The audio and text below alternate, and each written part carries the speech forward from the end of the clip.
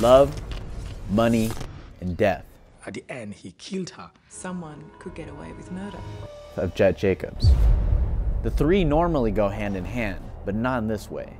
In this week's episode of Caught presented by Catfish, we're going to be taking a look at what may be the most unorthodox catfish murder story we have seen yet. Jette, a 67-year-old grandmother and two-time widow, was eager to find someone she could hopefully spend the rest of her life with. Unfortunately, that someone was a professional romance scammer that ended up taking her life.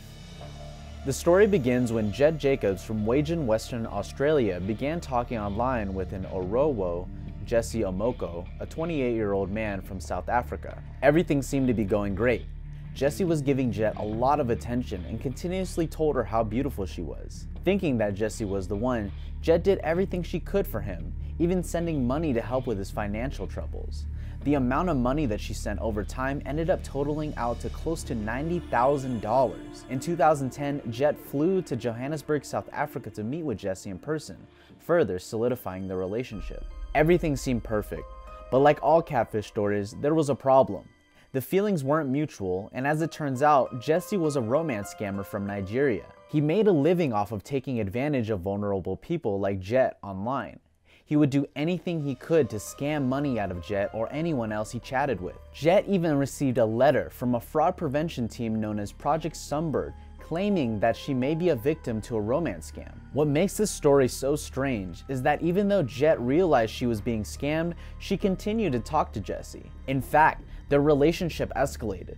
They would talk about how their life was going to be together and how Jesse was going to take care of Jette. They even had talks of marriage. So in 10 weeks, we will be husband and wife for real, I hope.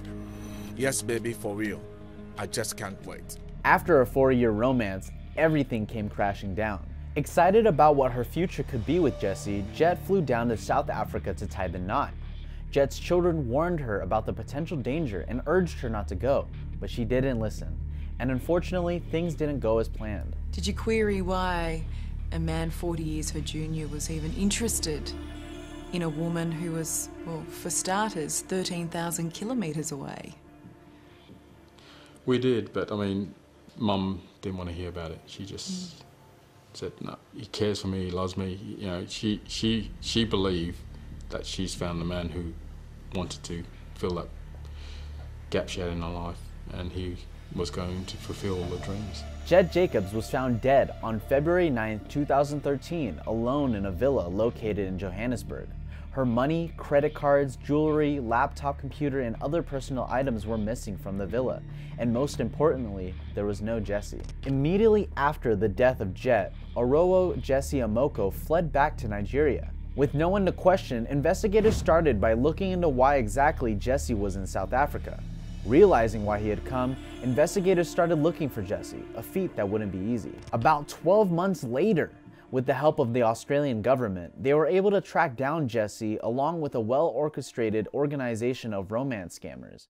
A house filled with cell phones, laptops, luxury cars, and watches. On January 28, 2014, the Economic and Financial Crimes Commission, or the EFCC, claimed that they arrested Orowo Jesse Omokoh for the murder of Jette Jacobs. Unfortunately, they didn't have a toxicology report which has a backlog of over 3 years in order to convict him. Her family doesn't have much faith that anyone will ever be responsible for the death of Jette Jacobs. So how do you feel today being your birthday?